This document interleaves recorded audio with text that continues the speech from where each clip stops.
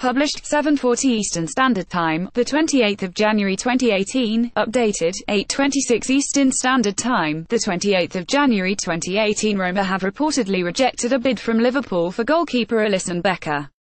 Liverpool boss Jurgen Klopp is keen to sign a new keeper either this month or in the summer, having lost faith in both Simon Mignolet and Loris Karius.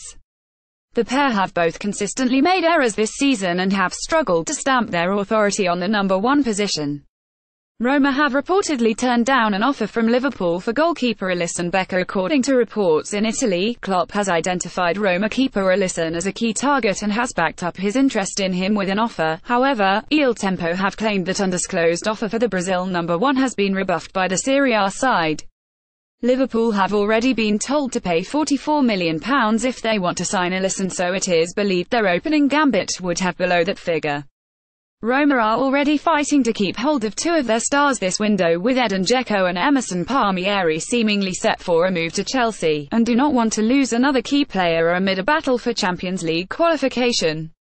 Alisson, however, is thought to be open to a switch to the Premier League, but remained particularly coy on the matter when quizzed by Sky Italia recently. Jurgen Klopp is on the lookout for a keeper, having lost faith in Simon Mignolet and Loris Karius. "So I am happy in Rome," he said. "It's always a pleasure to feel that lots of people are monitoring you, but my head is focused on Roma.